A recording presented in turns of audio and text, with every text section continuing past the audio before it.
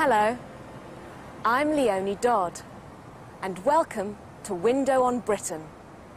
What do you know about Britain? How many people live here? What's the capital city? What are the names of other famous cities? The answers are in this programme. This is the United Kingdom of Great Britain and Northern Ireland. That means England, Scotland, Wales and Northern Ireland. The population of Britain is over 58 million. 49 million people live in England, 5 million live in Scotland, about 3 million in Wales and 1.5 million in Northern Ireland. 7 million people live in London, the capital city.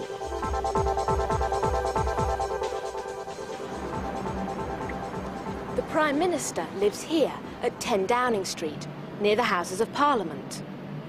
The head of state is the Queen.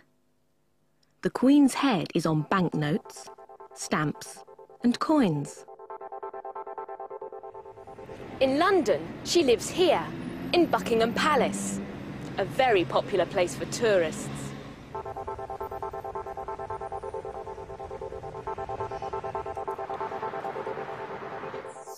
Other famous towns and cities in Britain are Edinburgh, the capital of Scotland, with its old castle. York, with its beautiful cathedral, called York Minster, and its narrow streets.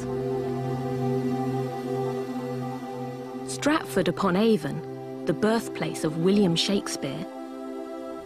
Liverpool, once a very important port, and the home of the Beatles.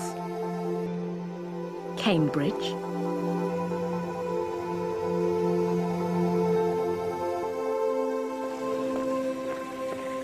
And Oxford, both famous for their universities and famous for their bicycles.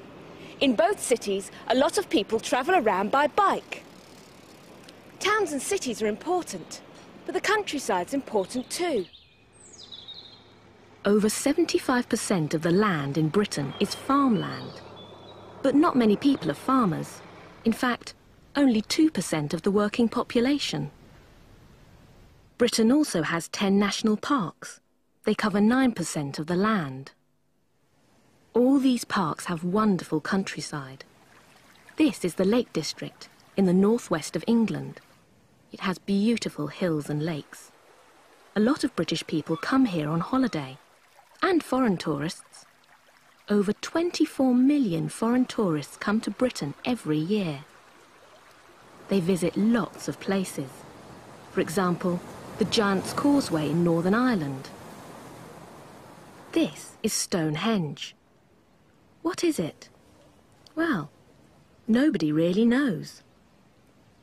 Perhaps it's a temple, or a clock, or is it a calendar? In Wales, the Snowdon National Park is very popular. And look, Welsh people don't just speak English. About 20% of the population speak Welsh too. Britain is an island, but it isn't only one island. In fact, there are over 800. These ones are on the beautiful west coast of Scotland.